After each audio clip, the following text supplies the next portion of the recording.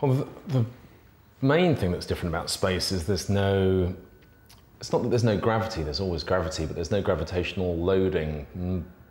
If you're in a vehicle, you're orbiting a planet, or you're on your way to another planet, you're in free fall, so you're effectively weightless. And that has widespread impacts on the rest of the body. Your bones waste, your muscles waste, your heart itself is a muscle pump, and that does work against gravity. That also wastes. But then you see impacts in other areas that you wouldn't immediately think of. So your sense of balance and coordination are thrown off. There are now identified problems with your eyesight, problems with your immune system. You even get a space-based anemia in some astronauts. So what are some of the reasons behind those? Let's start with the balance and coordination. Why do we find a decrease in ability in that?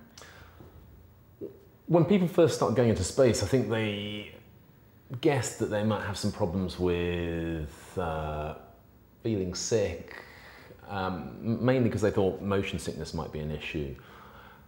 But there's something more subtle than that, and it appears that gravity is important for our sense of spatial awareness, balance and coordination, because it appears that it helps in some way to calibrate the systems of accelerometry that we have in our inner ear.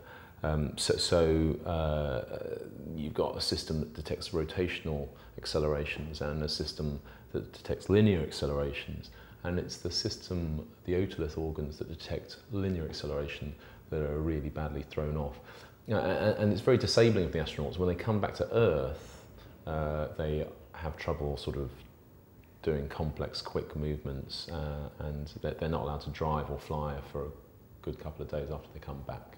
And how long does it take for them to get back to normal? Do they get back to normal? So it depends. Getting back to normal depends on how long they've been in space. So for people who've been on short flights, so a few days, they are usually back to normal within a day or two. Or at least they feel reasonably normal after a day or two. For people who've been away for months and months, it's a bit different. And you know, the rule of thumb that people always sort of use is a day for every month in space. But even people who've been up for 6 months or more say that after a week or so being back on Earth, you feel fairly normal. And with the muscle and bone wasting, do we see any improvement in that when they come back to Earth? Quite a lot of measures are taken to protect bone mass and muscle mass in space, and these include a regime of resistive exercises, so people running on treadmills with bungee cords over their shoulders, dietary supplements, etc., etc. They're not fully effective, but they certainly do help protect. When you get back, having been in negative calcium balance and negative nitrogen balance, so basically effectively wasting your muscle and your bone while you're in space, you go into positive balance briefly, but you don't always appear to go in positive balance for long enough. So you don't always appear to be putting the bone and muscle on back on quick enough to get back to zero again. So some people, I think, have a reduced bone mineral density for a long time after they come back. And what are some of the measurements that we can take to understand the changes that are going on? Are there measurements that are taken regularly whilst people are in space, or is it just a case of giving them tests before they go and once they come back? So it's difficult to do tests in space because you're restricted not just by weight. It costs about $22,000 to send a single kilo into low Earth orbit. But you're also restricted on power because you don't have just some huge substation up there. You've got a finite amount of power that has to be distributed over all of the systems on board the space station or the vehicle that you're on. And then weight, power and volume. So, you know, you can't have big bulky items. So they do measurements up there, but they tend to choose measurements that can be made easily, non-invasively, and with compact devices. When they come back, they get a much more comprehensive set of tests. Do you think perhaps we might be seeing an underreporting of perhaps incidents in astronauts who don't want to report that they've been sick in case they aren't allowed to go back up again? So it's difficult because these people wait a long time before they're allowed to fly and are probably very conscious of the fact that if they have a medical event in space, that it may interfere with their chances of flying again. So I think there may be a tendency to underreport. Whether or not there's any evidence that that's the case is another thing. But I think that if you ask anyone if they were in that situation, you probably wouldn't want to take the chance that it's going to stop you from flying again.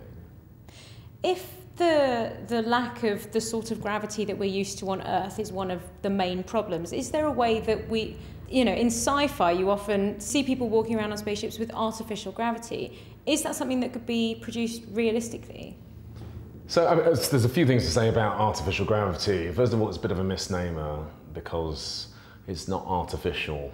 It is gravity. I mean, that's the Einstein equivalence principle, which says that all acceleration is equivalent, and so whether it's the accelerations by virtue of rotation or inertial mass, etc., etc., etc. So artificial gravity does provide you a potential way of doing it, and it's not impossible to do. You need to be able to rotate a vehicle. The trick that you're pulling off with artificial gravity is just the same one as you pull off at a party. If you fill a bucket with water, you tie a rope to the handle, you swing it around your head, and the water doesn't come out. It's as simple as that.